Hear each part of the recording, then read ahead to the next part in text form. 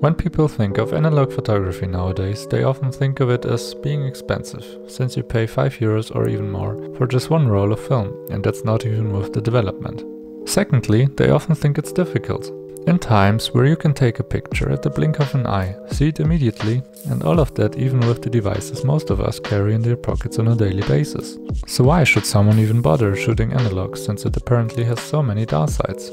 In this video I'll show you that it can be quite a fun experience, and how you can easily develop your own black and white film at home with simple household items.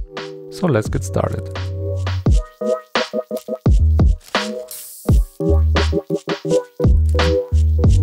First of all, obviously you need a camera, like this one.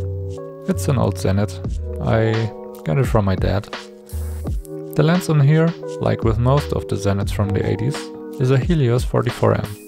It's a 58mm f2 lens. You might know this lens since it gained back some popularity recently because of its characteristic bokeh. I also have this 28mm f2.8 lens, which I'm going to use along with the Helios on this camera. Next, we need a roll of film.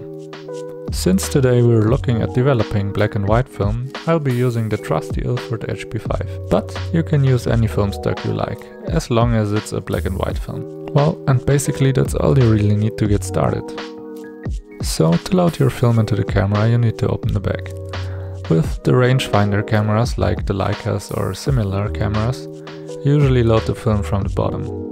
But if you're not sure how to load it, there are plenty of good videos about it online. Next you put the roll in, thread the film onto the spool and advance it 2 to 3 times. Then close the camera and you're good to go. All you need to do now is grab your camera, go out and have some fun. So let's go!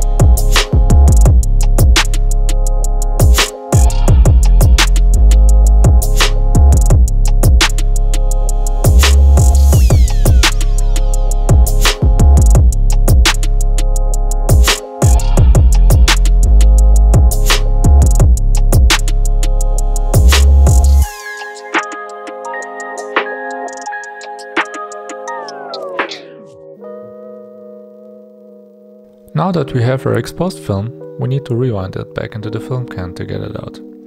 Each camera is a little bit different, so if you have a new camera it's probably the best to test out all the functions first without the film inside to get a feeling for it. Usually a lot of these SLRs have a little button at the bottom to unlock the advancing lever. But with this Zenit here there's this little knob beneath the shutter button that you have to turn to unlock the film. Now you just have to rewind it until you feel no resistance anymore and you're good to get your film out. So now that we have our film, we can jump right into development. To mix the developer, like I said earlier, mostly all you need are household items you maybe already have at home or you can easily buy. First, you guessed it, is coffee. For Caffenol you need regular instant coffee, not the decaf version. And the cheaper the better, since cheap coffees often have more acidity, which is crucial for the development.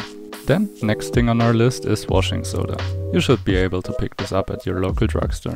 Also needed is vitamin C as a powder to easily dissolve. Some other things you might need for the developing process are a scale, a developing tank, a thermometer, a fixer.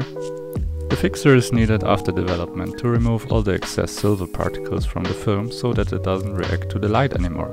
And last but not least, of course, your exposed roll of film. So, you now have your very own mini lab at home. First thing to do is to get your film into the developing tank without exposing it to any light. To get the film out of the film can, you can pop the lid off with a bottle opener. Then you can get the film out, cut off the narrower part at the start of the film, get your film onto the spool, cut off the end, and put it all light tight into your developing tank. You might practice these steps with an already exposed film, so it'll be easier to do it in complete darkness. Now we have to mix our developer. I'm using a recipe I found online. These measurements are for 600 milliliters of water. The water should be around 20 degrees Celsius. For this amount of water we will need 24 grams of coffee, 32 grams of washing soda, 10 grams of vitamin C.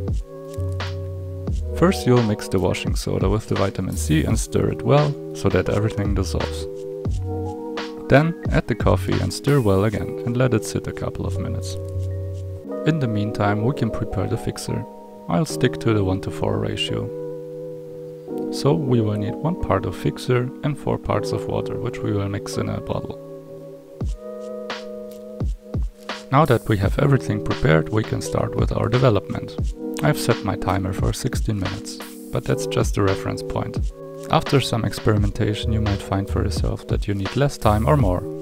Pour in your Caffenol into the developing tank, start the timer and agitate continuously for the first minute. Then, every minute agitate 3 times. After 16 minutes, pour away the developer. Since we are using harmless ingredients, you can flush it down the toilet. To get all the developer out, you have to clean your tank with water. Do this a couple of times until only clear water comes out. With a clean tank, you can now pour in your fixer and stick to the times provided by the manufacturer. You can pour the fixer back into the bottle and reuse it. Just keep it well closed and in a dark place. All that's left to do now is to give your film a final wash with water, and you're good to get the film out and hang it out to dry. Congratulations! You have now developed your very own black and white film. You probably also want to show it to the world what you've created, so you need to digitalize your negatives.